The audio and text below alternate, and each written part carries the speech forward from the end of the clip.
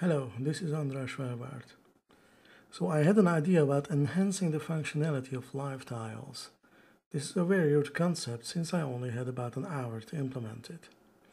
The goal is to access quick settings or detailed info about any app without actually launching it. For example, here is the battery tile. If I touch it and slide my finger right, we get to the battery settings page where I can see the battery status, but also I have some quick options that I can change. If I release the screen now, nothing happened. It just goes back to the start screen and I just had a quick peek at the battery info on the phone. However, I can also make quick changes by moving my finger over the different options and releasing it over one of them. This kind of interaction can also be added to other icons.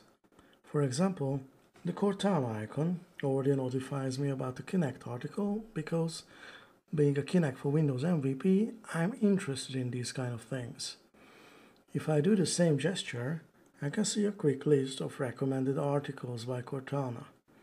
Note that there is no active menu item below my finger when I pull it right, so that I can do just a quick peek and release it and do it again, and the same goes for the battery.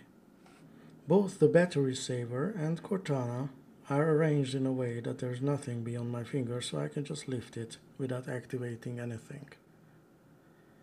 This is a very effective way of peeking into additional information that cannot be displayed on the live tile itself, or just perform quick actions in an app without actually launching it. For example, this is how Cortana shows my Twitter page.